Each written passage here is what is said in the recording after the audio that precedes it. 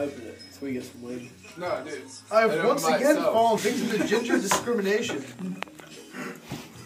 A few days ago, I was called into my professor's office for being a little too liberal with my absences. I was told by my ginger-hating bigot of a professor that she was very concerned with my attendance and that she would be grilling me on Thursday about class materials, so be prepared. I then noticed that my fellow classmate of non-ginger descent had missed just as many classes as I, but had received no request for an out-of-class meeting, and was not going to be the target of an in-class discussion. When I first put together the piece of this cruel injustice, it was difficult to breathe.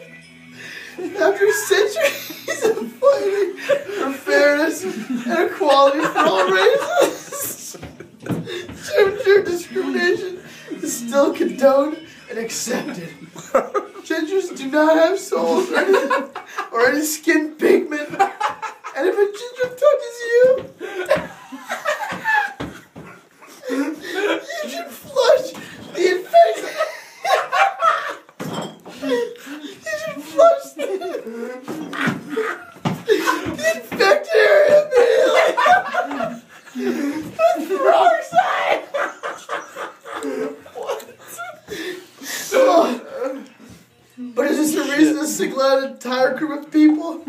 So, why should my frecksappeal subject be to unequal protection of the law? The right to excessive absences is fundamental in our Constitution and should be protected with utmost diligence regardless of race. I am considering skipping class tomorrow as an act of civil disobedience in honor of Gandhi. If you are ginger or supportive of ginger's rights, feel free to skip class tomorrow in observation of ginger's rights and protest of ginger discrimination. Hashtag I have a dream. JFK? You should flush the infected area immediately with peroxide.